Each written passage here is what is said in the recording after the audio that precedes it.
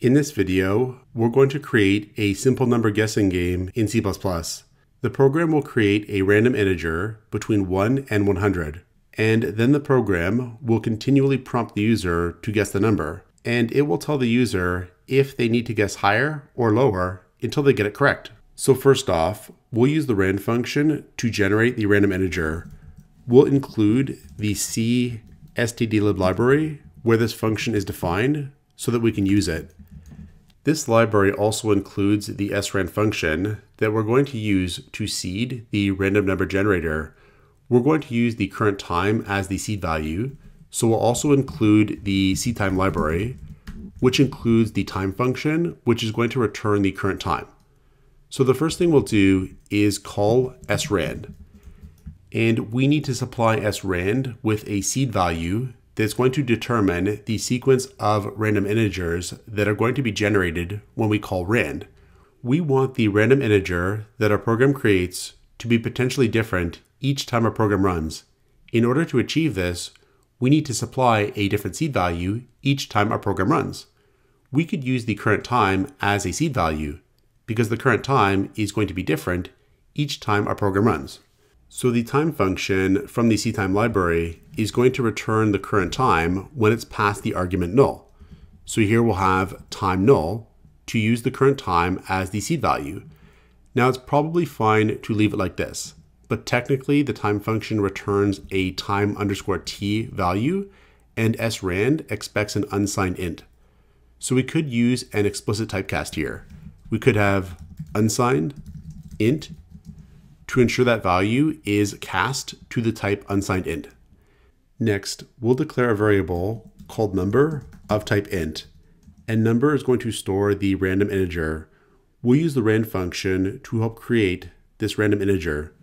So rand is going to return a random integer between 0 and some very large number. But we want to have a random integer in the range 1 to 100.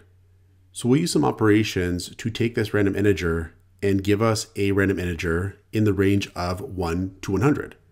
So first, we'll use modulus 100, where the modulus operator is going to give us the remainder of an integer division operation. So here, if we do modulus 100, the only possibilities are remainders in the range 0 to 99. So for example, if the rand function returned the random integer 500, modulus 100 would take that and give us back 0. If we had 501, then modulus 100 would give us back 1. If we had 599 as our random integer, modulus 100 would give us back 99. And if the rand function were to give us back 600, then modulus 100 would take that and give us back 0. So this here is going to give us a random integer in the range 0 to 99. So if we have 0 to 99 and we take that and add 1 to it, that's going to give us back a random integer in the range 1 to 100.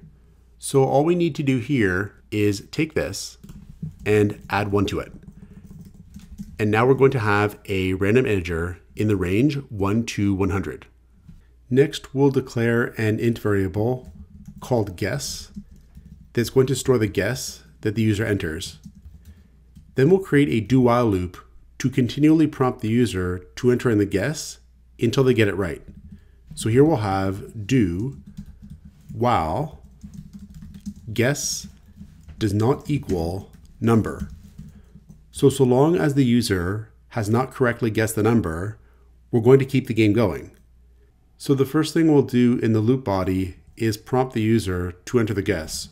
So we'll have here cout and then enter guess between 1 and 100 : Then we'll use cin to store the guess the user enters into the guess variable.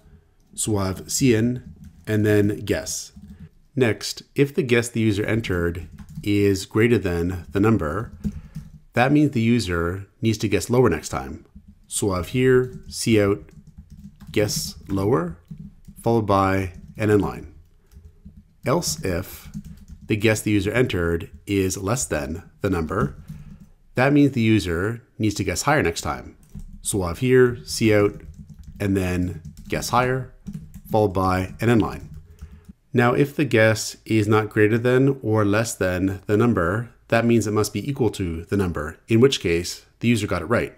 And here, for the else case, we'll output here U1 followed by an endline.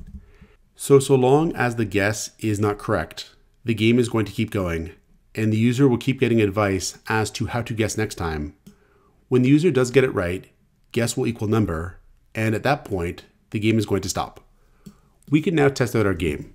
So we'll save, compile, and run a program, and for our first guess, we'll enter in 50. It says to guess lower, so we'll try 25. It says to guess lower, so we'll try 10. Now it says guess higher, so we'll try 17. It says guess lower, so we'll try 13. It says lower again, so we'll try 12. And now we got it right, and the game is over. So this is how we can create a simple number guessing game in C++. Check out portfoliocourses.com, where we'll help you build a portfolio that will impress employers.